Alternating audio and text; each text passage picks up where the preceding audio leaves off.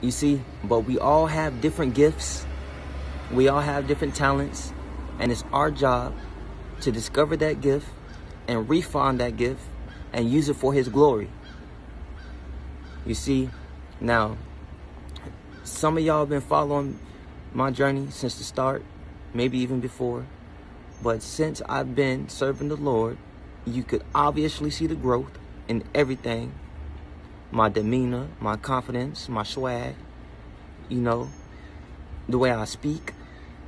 Everything has been growing in Jesus' name. Now, it wasn't easy in the start, and I'm going to be honest. The first couple months, few months, it was not easy. You know, I had a hard time with patience, temptation, understanding, but I kept seeking, praying, you know.